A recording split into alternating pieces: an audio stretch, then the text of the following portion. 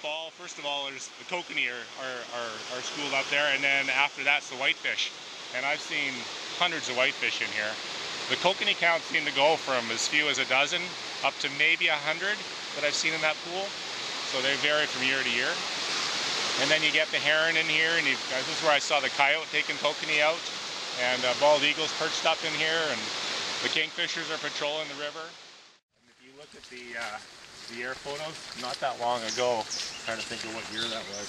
This was all one big cottonwood wetland with, you know, habitat and wildlife values, and it was altered for the sake of the park and other reasons. You can see that a number of people got together and partnered to do some fish habitat enhancement work. Log structures, triangular jams, lateral jams, meander jams. And we have a spawning channel here and some rearing habitat as well. This is all from the Fish and Game? You can see a Castlegar District Wildlife Association, Columbia Basin Fish and Wildlife Compensation Program, and BC Hydro.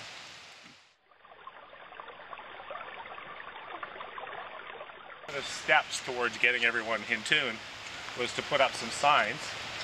So this was a sign that we put up with some funding from BC Hydro, and talks about riparian habitat, and identifies relatively common species, bald eagle.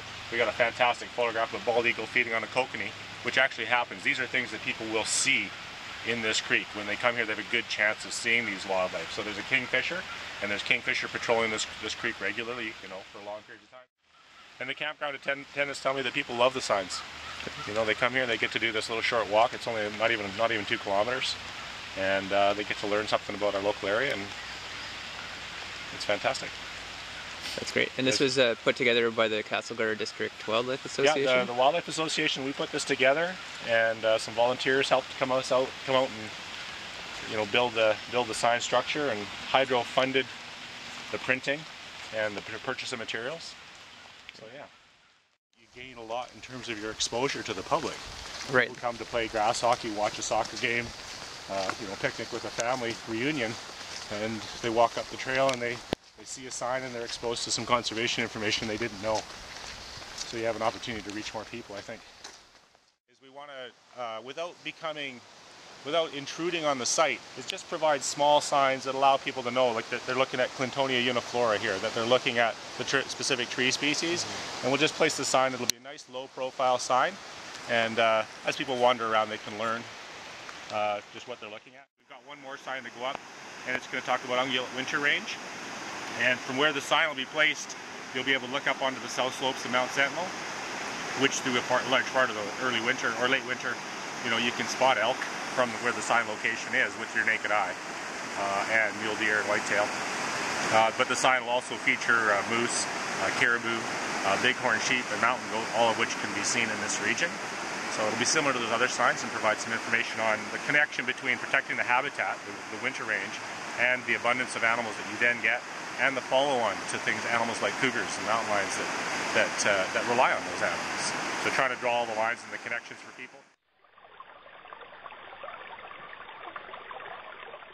A couple years ago, again with seed money from BC Hydro, we purchased fly fishing rods and bows, and we ran a youth outdoor weekend, partnered with the Conservation Officer Service, Bear Aware, and then some local experts in archery and fly fishing. And we took the kids out. We also partnered with the local college, so we did like a GPS, what would you call that, like a hide and seek or treasure find with the GPS. So the kids actually really took to that. They had a great time doing that.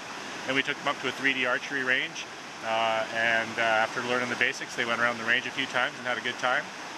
We started it off actually on Friday night here in this park with a talk from the Conservation Officer and Bear Aware, a movie and some hot dogs and some fly casting practice. And then the following day we went out and we fished for the morning on the Salmo River, and then the afternoon we went canoeing, and then we did some invasive plant work in the Creston Valley wetlands. We also, last year, we took a shot at doing some restoration in the oxbow on the Kootenay River here. Nice little oxbow with an opportunity for restoration plantings to enhance habitat for waterfowl and birds.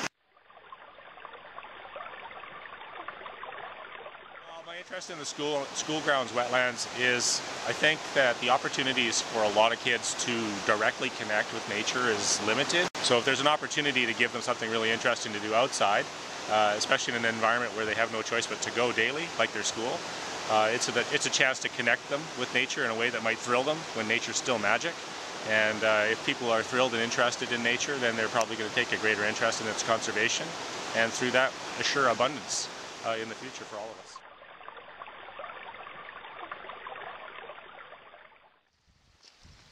Yeah, I got into the line of work I'm in, professional forestry, because of a love of the outdoors. So it's a good fit to work, and of course, you know, love of hunting and fishing.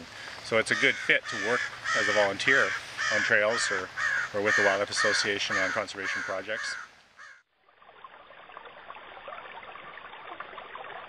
You know, my first experiences were definitely in the Columbia Valley wetlands, halfway between Radium and Golden. Grew up on 50 acres, so I was very, very lucky.